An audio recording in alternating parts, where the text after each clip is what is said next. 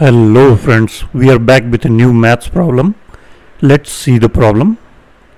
So this was asked in Cambridge interview, and the question is that we have two values, root 2 and cube root of 3. So the question is, which one is larger?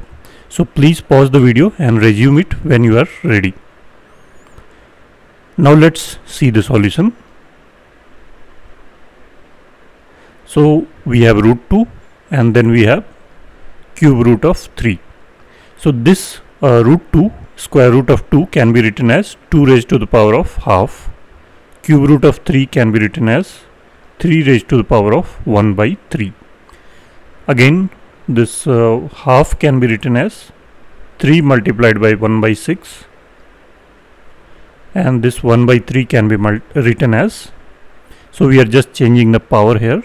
The base remains same, and this can be written as 3 raised to the power of 2 multiplied by 1 over 6. So I have not changed anything, just 1 by 3 here.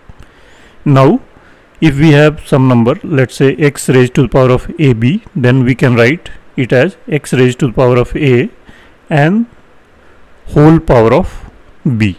So again here we can write this as 2 raised to the power of 3 and the complete thing raised to the power of 1 over 6.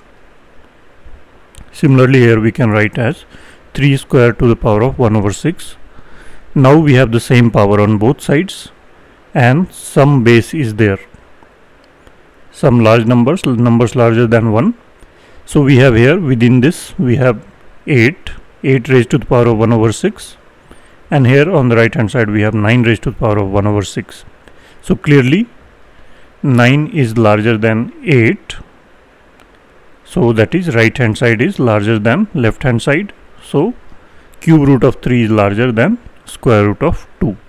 So I hope you enjoyed this problem. If you want more such problems in the future, please subscribe the channel, and thanks for watching.